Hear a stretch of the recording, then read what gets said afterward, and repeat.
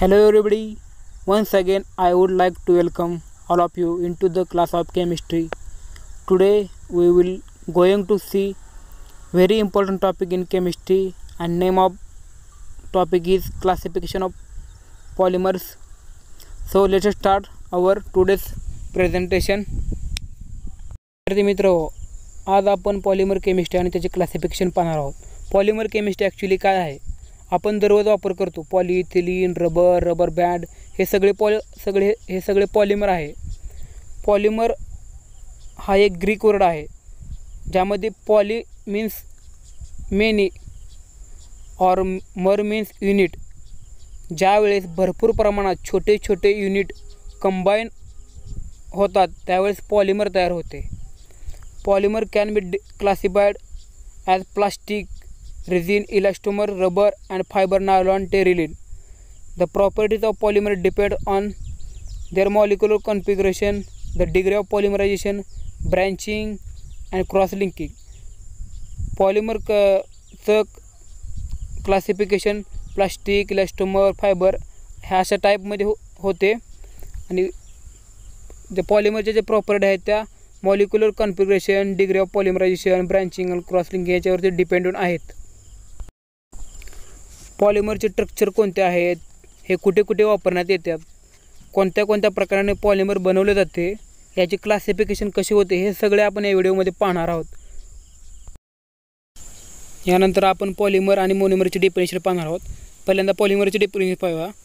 Polymer R high molecular weight compound whose structure are composed as a large number of simple repeating unit. The repeating unit are obtained from low molecular weight simple compound referred to monomer. Monomerची definition.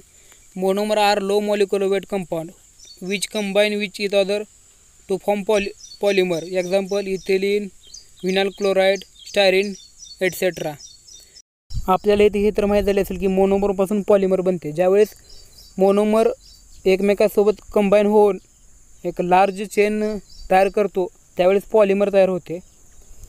उदाहरणार्थ इथिलीनचं पॉलिइथिलीन, vinyl क्लोराईडचं पॉलिविनाइल chloride that is PVC, स्टायरीनचं पॉलिस्टायरन. अशा प्रकारे polymer तयार होते.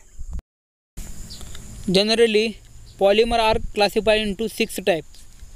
Let us see the first type based on origin. Polymer are classified into 3 types on the basis of origin. First type is natural polymer. Natural polymer is further divided into 2 types. First type plant and second is animal. And second type of based on origin polymer is synthetic and third is semisynthetic. आपण पहिला type पाहणार आहोत based on origin. त्यामध्ये पहिला type आहे natural. त्याचे 2 भागामध्ये divide होते, एक प्लॅन्ट आणि दुसरा एक ॲनिमल. सेकंड जो आहे तो सिंथेटिक पॉलिमर आहे ज्याला आपण मॅनमेड पॉलिमर असे म्हणतो. आणि थर्ड जो आहे तो सेमी सिंथेटिक पॉलिमर आहे. सेमी सिंथेटिक पॉलिमर हा नॅचरल पॉलिमरपासून बनवला जातो. विद्यार्थी मित्र, आता आपण नॅचरल पॉलिमर बघणार आहोत. नॅचरल पॉलिमर म्हणजे काय? नॅचरल पॉलिमर म्हणजे जे नैसर्गिक उपलब्ध आहेत पर्यावरणामध्ये हजारो सालापासून जे उपलब्ध आहेत त्याला आपण नॅचरल पॉलिमर असे म्हणतो. नॅचरल पॉलिमरचे पुन्हा 2 भागामध्ये विभाजन होते. पहिला जो आहे तो प्लॅन्ट आणि दुसरा जो आहे तो ॲनिमल. आपण पहिल्यांदा प्लॅन्टपासून कोणते पॉलिमर आपल्याला भेटतात हे पाहूया. प्लॅन्टपासून आपल्याला कॉटन आणि कॉटन, लिलन, नॅचरल रबर हे पॉलिमर भेटतात. Cotton and linen R obtained from cotton plant and flux plant respectively. म्हणजे आपल्याला कॉटन, आपला कपडा जो आपण घालतो रोज कपडे, ते कपडे जे आहेत ते कॉटनचे कपडे. आपल्याला कॉटन आहे तो कॉटन प्लॅन्टपासून आणि लिलन आहे तो फ्लॅक्स प्लॅन्टपासून भेटतो. Rubber, natural rubber is another example of natural polymer which is manufactured from the latex obtained from bark of rubber tree. Rubber tree मधील बार्कपासून जो लॅटेक्स मिळतो ते मॅन्युफॅक्चर करून आपण नॅचरल रबर तयार करतो. हे आहेत natural पॉलिमरचे example: cotton, linen and natural rubber. दुसरा जो प्रकार आहे नॅचरल पॉलिमरमधला तो animal derived from animal sources. Wool is obtained from hair of ship. Silk is obtained from silk worm. Animal पॉलिमरचे हे 2 एक्झाम्पल आहेत. यानंतर आपण दुसरा प्रकार पाहणार आहोत सिंथेटिक पॉलिमर. सिंथेटिक पॉलिमर म्हणजे मॅनमेड पॉलिमर. जे मानवनिर्मित पॉलिमर आहेत त्याला आपण सिंथेटिक पॉलिमर असे म्हणतो. जे नॅचरल पॉलिमर आहेत ते निसर्गामध्ये आपल्याला सहज उपलब्ध आहेत, अशाला आपण नॅचरल पॉलिमर म्हणतो. आणि सिंथेटिक पॉलिमर म्हणजे जे स्वतः मानवनिर्मित जो स्वतः मानव आर्टिफिशियली प्रिपेअर्ड करतो त्याला आपण सिंथेटिक पॉलिमर असे म्हणतात. Artificially prepared bye पॉलिमरायझेशन of 1 monomer or को पॉलिमरायझेशन ऑफ 2 or more मोनोमर. म्हणजे एक सिंगल मोनोमर जो जास्त प्रमाणात रिपीटिंग स्ट्रक्चर तयार करून पॉलिमर तयार करतो त्याला आपण सिंथेटिक पॉलिमर असे म्हणतात.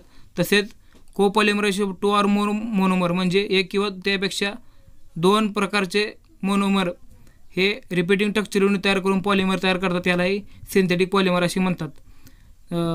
Let us see the example of synthetic polymer.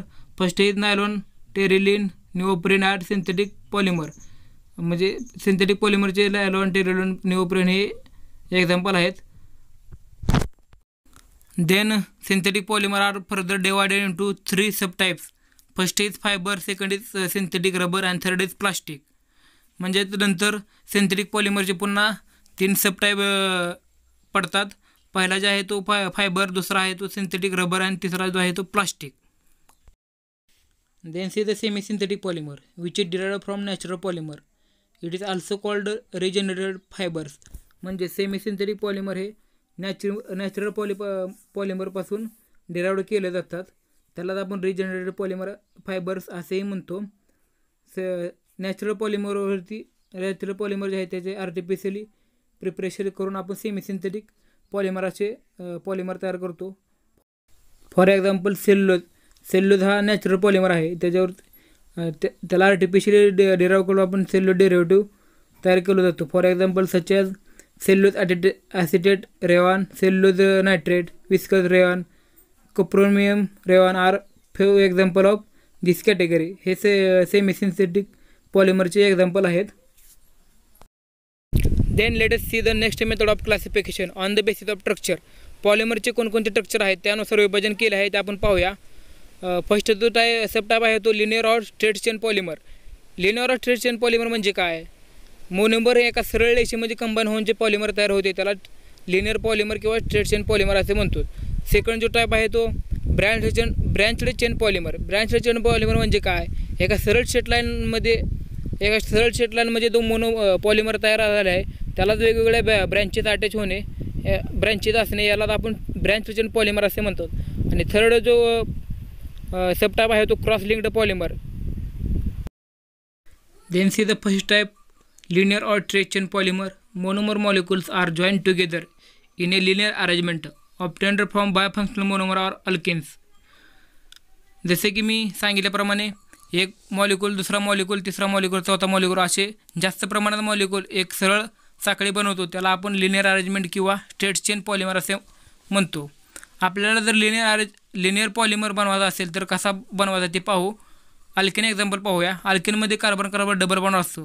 जर हा डबल बॉन्ड ब्रेक झाला तर दोन्ही कार्बनचा एक बॉन्ड फ्री होईल, मग तो दोन्ही साईडने चेन एक्सपांड करेल. अशा प्रकारे आपल्याला लिनियर पॉलिमर किंवा स्ट्रेट चेन पॉलिमर भेटेल.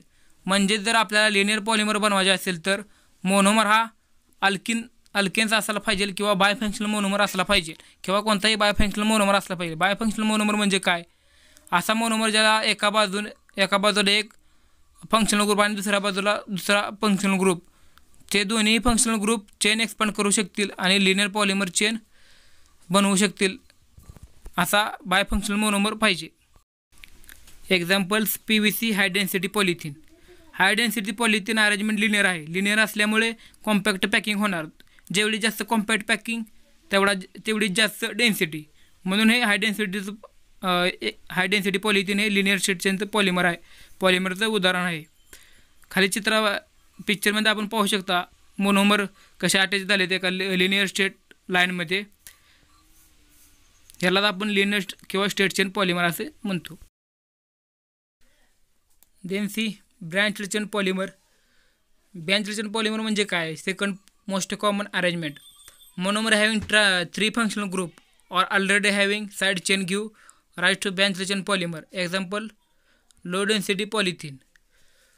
विद्यार्थी मित्र, मी आपल्याला सांगितल्याप्रमाणे जर 2 फंक्शनल ग्रुप असेल तर अरेंजमेंट ही लिनियर असेल. का तर दोन्ही फंक्शनल ग्रुप त्याच्या दोन्ही साईडनी चेन एक्सपांड करेल. जर 3 फंक्शनल ग्रुप असतील तर 3 साईडने चेन एक्सपांड करेल, म्हणजेच ब्रँच चेन पॉलिमर. मी तुम्हाला मागील स्लाईडमध्ये सांगितले होते हाय डेन्सिटी पॉलिथिनची अरेंजमेंट ही लिनियर आहे. लिनियर असल्यामुळे कॉम्पॅक्ट पॅकिंग होणार. जेवढी जास्त कॉम्पॅक्ट पॅकिंग तेवढी जादा डेन्सिटी. ब्रँच रिजन पॉलिमरचे जे एक्झाम्पल आहे ते लो डेन्सिटी पॉलिथिन आहे. लो डेन्सिटी पॉलिमरची अरेंजमेंट ही ब्रँच रिजन आहे, त्याच्यामुळे लूज पॅकिंग होणार आणि लूज पॅकिंग असल्यामुळे डेन्सिटी लो असणार. त्यामुळे लो डेन्सिटी पॉलिथिन हे ब्रँच रिजनचं एक्झाम्पल आहे. Then last C cross linked polymer. Cross link R produce between linear chain. Cross linking polymer कसे तयार होणार? जेव्हा लिनियर चेनमध्ये वेगवेगळे क्रॉस लिंकिंग होते त्यावेळेस क्रॉस लिंक्ड पॉलिमर तयार होते. Example बॅकलाइट melamine.